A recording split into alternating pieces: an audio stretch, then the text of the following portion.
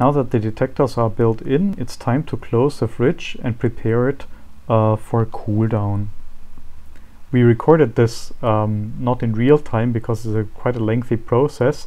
So the first step is you install this golden part. That's a shield that's kept at 4 Kelvin. This is to keep blackbody radiation from the environment away from the very cold part.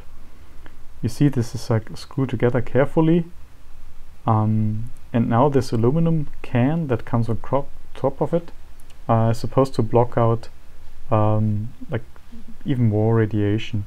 So this golden part is at 4 Kelvin and the aluminum part will be about 50 Kelvin. It's a two-stage cooling system, and the trick is to avoid as much blackbody radiation from the outside to come in, and you basically have a set of shells that are set at different temperatures. So the very last shell is this red bucket they're preparing here.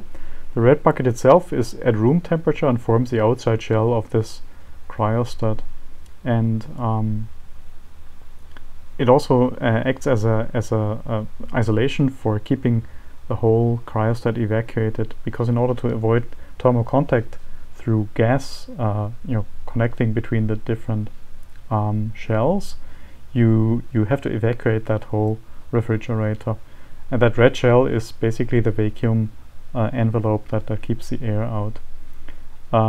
This cryostat is of a particular type, so you can first mount all kind of instruments in there, and once it's mounted, it's turned around, and the head of this contraption is pointing then in the other direction. So they're soon going to flip it over and prepare it for connection to this helium pump.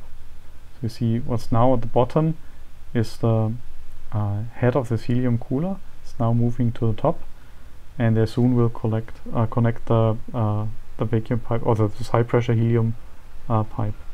And that was the end of this time lapse, and feel free to ask questions what exactly happened.